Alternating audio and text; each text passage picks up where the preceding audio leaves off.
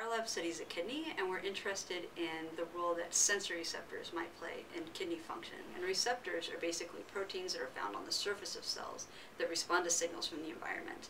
So this can include olfactory receptors, which are the receptors in your nose that govern your sense of smell by responding to different odorants that you inhale. They also include taste receptors on your tongue, which respond to different tastings in the food that you eat in order to have your sense of taste. So olfactory receptors and taste receptors, we normally think of them as only having roles in the nose and in the tongue, but recently a lot of studies by a lot of different groups have shown that olfactory receptors and taste receptors actually play some really important roles in a lot of other tissues. And the sour taste receptor has been found in the spinal column. The bitter taste receptors have been found in the lung. Different olfactory receptors, which are those receptors in your nose that help you smell, those have been found in muscle tissue and in sperm.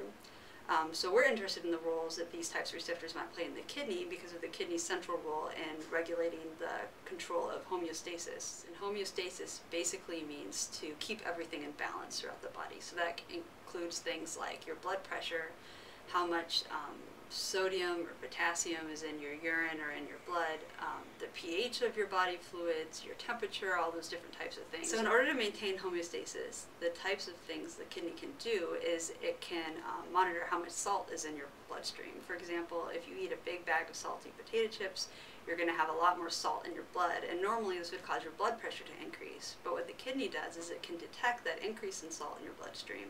It can put more salt into your urine so that the amount of salt in your blood will stay constant, and this will help to protect your blood pressure from rising. So we're interested in the roles that sensory receptors like taste receptors or olfactory receptors in the kidney can play in helping to mediate processes like these in order to protect things like your blood pressure.